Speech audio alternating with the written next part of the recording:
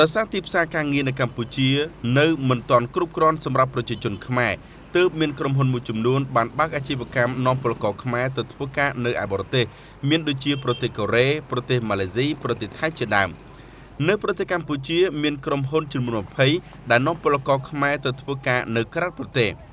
Philimo ជាក្រុមហ៊ុនមួយនាំពលករខ្មែរទៅប្រទេសម៉ាឡេ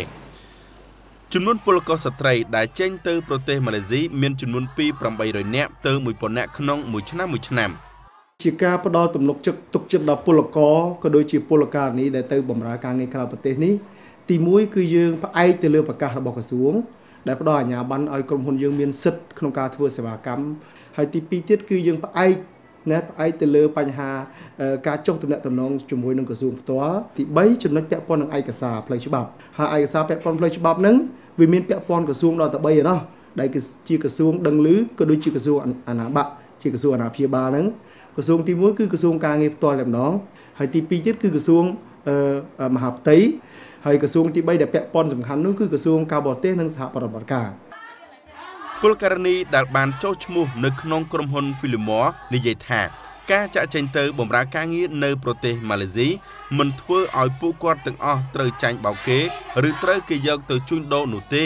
ព្រោះអ្នកជិតខាងគាត់ដែលធ្លាប់ទៅបម្រើការងារនៅប្រទេសម៉ាឡេស៊ីតាមរយៈក្រុមហ៊ុនវិលត្រឡប់មកវិញដោយសុវត្ថិភាពការទៅធ្វើការនៅប្រទេសម៉ាឡេគឺជាធ្វើឲ្យខ្ញុំនឹងបានមានចំណេះដឹងហើយវាជាដំបូលមានដែលខ្ញុំបានទៅនឹងគឺតាមរយៈក្រុមហ៊ុនខ្ញុំសង្ឃឹមថាខ្ញុំអាចវិលត្រឡប់មកស្រុកខ្មែរវិញខ្ញុំអាចរកការងារបានធ្វើនៅស្រុកខ្មែរដែលស្រួលផងដែរនៅប្រទេសយើងគ្មានសុខភាពនឹងរកបានលុយមកច្រើនប៉ុណ្ណឹងទេតាមខ្ញុំដឹងមកថាក្នុងមួយខែបានទទួលប្រាក់កម្រៃបាន$180ក្នុងមួយខែវាសមរម្យសម្រាប់យើងព្រោះថាកម្ពុជាយើងមិនអាចរកបានប៉ុណ្ណឹងទេហើយទៅព្រោះថាយើងគ្មានចំណេះក្នុងខ្លួនតែដល់ពេលយើងអាចទៅធ្វើការនៅប្រទេសម៉ាឡេស៊ីយើងអាចបានទាំងភាសាអង់គ្លេសបានទាំងចំណេះវិជ្ជាមេផ្ទះយ៉ាងល្អសម្រាប់យើងអំពើជួញដូរមនុស្សបានកើតមានឡើងនៅជាច្រើនប្រទេសរាយការណ៍ជួញដូរមនុស្សនៅកម្ពុជាមិនមែនមានតែនៅក្នុងភ្នំពេញទេនៅតាមខេត្តភាគច្រើនតែងជួបប្រទះរឿងនេះដែរជនរងគ្រោះកាត់ឡើងដោយសារលួងក្នុងការបោកប្រាស់របស់ពួកមេខ្យល់និងបញ្ហាមួយចំនួនទៀតដែលបណ្ដាលឲ្យធ្លាក់ខ្លួនត្រូវគេយកទៅជួញដូរ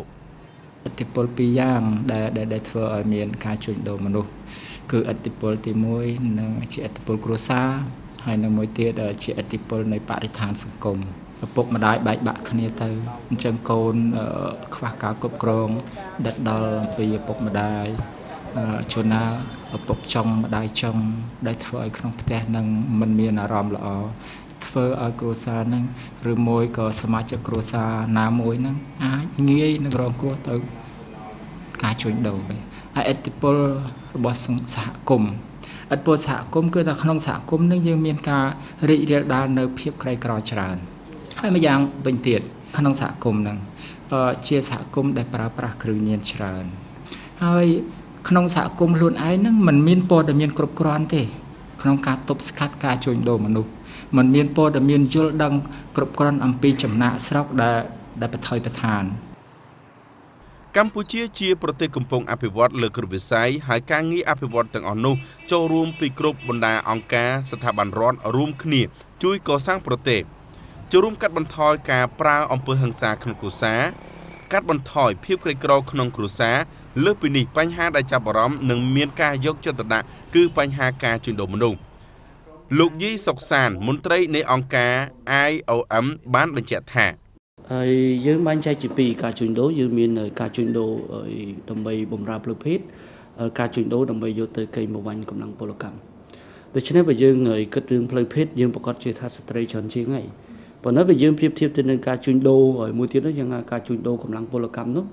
ប្រកាសជាយើងភាគច្រើនគេត្រូវការបរិសុទ្ធចិត្តជាងជាពិសេសការជួញដូរទៅធ្វើជាកម្មករនេសាទហើយដែលយើងគិតថាវាជាយើងពិនិត្យឃើញថាវាជាអ្វីដែលជារបត់ថ្មីដែលយើងគួរតែពិចារណាច្រើនជាងពីមុនមកហើយអង្គការក៏ដូចជារដ្ឋាភិបាលយើងបានផ្ដោតពិចារណាទៅយើងគិតថាស្ត្រីប៉ុន្តែក្រោយពីយើងកែពិនិត្យមើលទៅលើច្បាប់ជួញដូររបស់ថ្មីរបស់យើងថ្មីនេះយើងលែងដាក់ថាការជួញដូរស្ត្រីនិងកុមារយើងដាក់ថាជួញដូរមនុស្សដូច្នេះឈ្មោះថាមនុស្សគឺមានស្ត្រីមានកុមារហើយមានទាំងបុរស គ្រប់ភេទគ្រប់វ័យ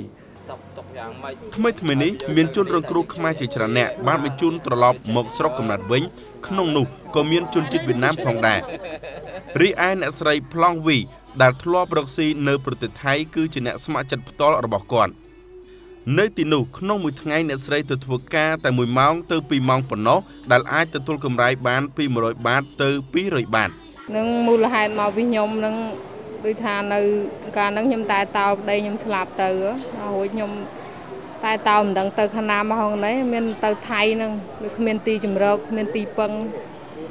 តែពុកគាត់ចាស់អស់ហើយដល់ពេលអញ្ចឹងខ្ញុំទៅថៃមានទៅរកអីយើងជាប់កូនទៅសុំគេហ្នឹងបានគេចាប់មកអញ្ចឹងខ្ញុំអរមែនតើមកនៅ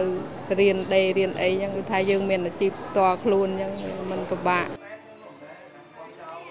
ចំពោះស្រីលក្ខបានប្រាប់ថា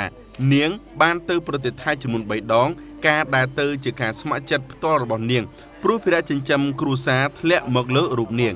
ស្រីលក្ខរស់នៅក្នុងខេត្តព្រៃវែងនាងទទួលព័ត៌មានទៅធ្វើការនៅថៃ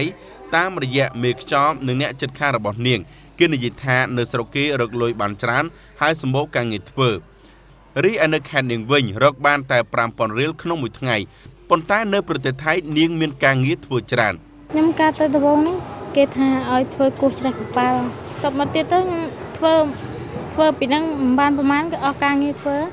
អស់មានទូកមកអញ្ចឹងទៅខ្ញុំក៏ឡើងទៅធ្វើការកសាងបានមួយថ្ងៃទៅមកពីខ្មែរបានមួយអាទិត្យជាប់ធ្វើការកសាងហ្នឹងគេចាប់ត្រួតចូលចាប់ម៉ោងរៀបភ្លឺម៉ោង4ម៉ោង5គេចូលចាប់ជាប់ភាសានៅបឹងពីជាប់ប្រហែល48ថ្ងៃដល់ខ្មែរវិញដល់ប៉ោយប៉ែតខ្ញុំឡើងទៅវិញទៀតមេខ្យល់ខ្ញុំអីនៅនឹងឯងអ្នកផ្ទះជាប់ខ្ញុំអីគេមកធ្វើការហ្នឹងការនៅជាមួយមេខ្យល់ឯងបានផ្ញើលុយទៅផ្ទះដល់បែកមេខ្យល់មកខ្ញុំបានប្តីនៅថៃហ្នឹងលែងមានលុយផ្ញើទៅម៉ែនៅធ្វើការកសាងថៃហ្នឹងធ្វើការពី3កន្លែងនេះគេបោកទៅមានច្រើនខ្ញុំធ្វើការគ្រប់កន្លែងខ្ញុំនៅថៃឡើង3ឆ្នាំដែរព្រោះខ្ញុំចូលលក់បាយផងលក់បាយនៅរោងងានផងដល់ធ្វើការគ្រប់កន្លែងខ្ញុំចូលទាំងអស់នៅពេលដែលត្រឡប់មកដល់ស្រុកកំណើតវិញអ្នកទាំងពីរបានអង្គការមិត្តសម្លាញ់ជួយបណ្ដុះបណ្ដាលនៅមុខជំនាញផ្សេងសម្រាប់ចិញ្ចឹមជីវិតទៅថ្ងៃអនាគតអ្នកទាំងពីរយល់ថាប្រទេសគេគ្មានសិទ្ធិសេរីភាពគ្មានអនាគតបើសិនជាដឹងមានអង្គការជួយនោះពួកគាត់មិនចាក់ចេញទេខ្ញុំអង្គការហ្នឹងអង្គការមកដល់ដំបូងគេបរៀនខ្ញុំបរៀនឲ្យដេកបោកហ្មងគេបរៀនដូចថាយើងមិនទាន់ចេះ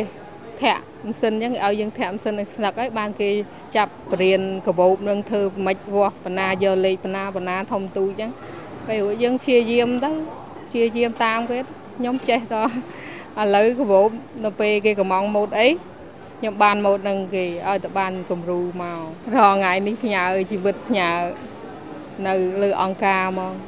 ទៅស្រុកក៏មិនដឹងរកអីគ្មានផ្ទះគ្មានសុបាយគ្មានដីក្តាមទៅដល់អ្នកទៅរកស៊ីស្រុកគេវាមិនស្រួលទេនៅស្រុកខ្មែរយើងបានស្រួលឲ្យកូនបានរៀនចេះដឹងផងហើយយើងមានការងារពុតប្រកបធ្វើយើងមិនភ័យខ្លាចអត់បាយខ្លាចនេះទេហើយផ្ដាំទៅ